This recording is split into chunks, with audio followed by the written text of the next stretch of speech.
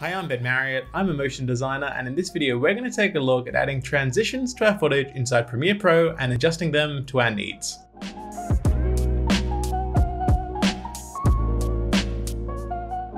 Now, like effects, transitions can be used to create a more engaging story.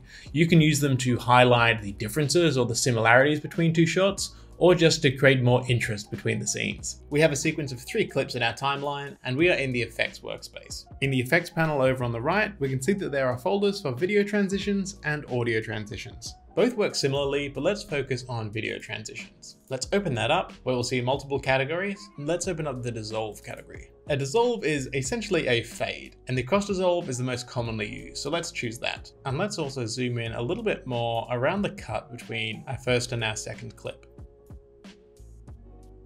And now we're going to get a better look at what's happening when we apply our transition. With our transition selected, let's drag that on top of our timeline. And when we drag it on top of our footage, we get a highlight over our clips and some icons around our cursor that tell us how the transition will be applied. We get nothing when we place it over the middle of our clip because we can't place the transition in the middle. It has to be at a cut point. When we're directly over our cut, our highlight is equally across both of our clips. If we move our cursor a bit to the left, it is over the end of our first clip, and if we move it over a bit to the right, over the start of our second clip. And when we release our mouse click, this is where it will place our transition. Most of the time we want it in the middle, so let's just place it over the center and release.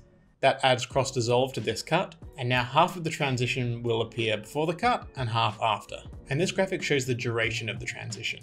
It's important to note that a transition will reveal more of your clips than just a straight cut. Before we applied this transition, this cut happened around the 10-second mark. So we saw about 10 seconds of our first clip of our farmer viewed over the shoulder.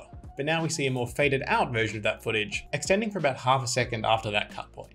And we get more visibility on our second clip as well, about half a second before that cut point. So we're getting just a bit more of each clip during this transitional stage. So it's good to check that there's nothing in that footage that you didn't want to reveal. Like maybe you cut deliberately before an actor looked at the camera, or a microphone got in shot or something like that. Doesn't look like any of that's happening here, so we should be okay. This also means that to apply a transition, you must have handles to your footage, extra footage that extends beyond the cut. If we scroll over to our third clip, we can see that there is no handles between our second and our third clip because of this triangle here. We know that that clip starts or ends here. If we were to move these apart, we couldn't extend these any further because that is where our clip ends. We just run out of footage. So let's move our third clip over clip 2 so it starts earlier, and that trims the end of our second clip. Now we can see our triangle is only visible on clip 3 because now on clip 2 we have about 2 seconds of handle that we could extend out if we wanted to. Now if we drag our transition over, we can only apply it to the right side of this cut, not on the left side on clip 2, because this is the only place that we have overlapping footage. So let's apply that here.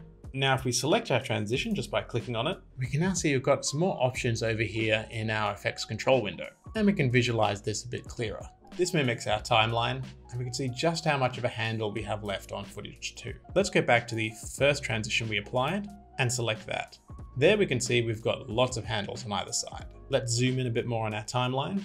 Now at the moment this cross dissolve is taking a second, but if we want to extend that and have a slower cut, all we need to do is select it in our timeline, move our cursor to either end of it, and drag it out. This will extend it equally on both sides. If we hold Shift and extend it out, it will only do it on one side. And we can also select and drag our transition forwards and backwards. We can also make those adjustments here in the effects control panel, which might be easier for you to visualize. A cross dissolve doesn't have many parameters.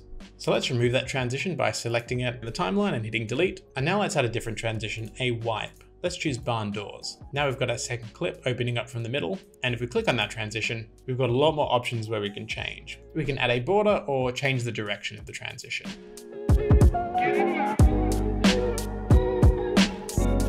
I hope you've enjoyed this video. We've learned how transitions work in Premiere Pro and how to adjust them to suit our needs. Please check out the rest of this series all about effects in Premiere Pro.